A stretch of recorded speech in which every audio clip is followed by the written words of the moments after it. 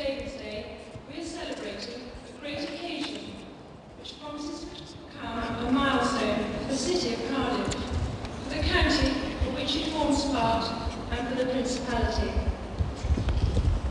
The people of Cardiff take justified pride in their city with its rich cultural heritage, strong sporting traditions, magnificent city centre, and acres of parkland. In recent years have brought a new prosperity which promises a bright future.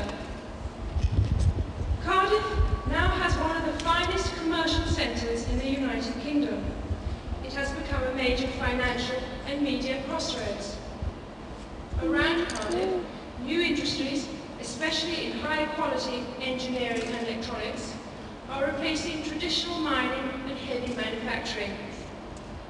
Many companies from Britain and overseas have found a home here, recognising its attractions for business and providing an ideal setting for work and leisure. Now, Cardiff is embarking upon a new venture which will promote the capital and Principality worldwide. I do congratulate the leaders of the city and county councils, the development agencies and the tourist board for having the courage and foresight to join together.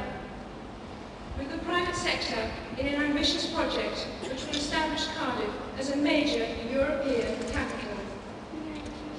In a few minutes, we will all discover the new message that Cardiff is taking to the world. In many ways, it will reflect the aspirations and confidence of the people of Cardiff.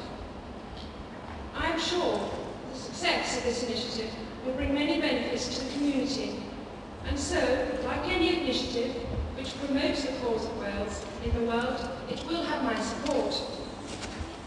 Thank you for the welcome you have given us today. We shan't forget it. And I would like to add, on behalf of us all, our heartfelt thanks to the men and women of Wales who have done a magnificent job in the Gulf. I pray that they will all soon be safely home. This vision of Cardiff, which we are launching today, symbolises our trust in a brighter future. So let us all wish it the greatest possible success. Diolch yn fawr.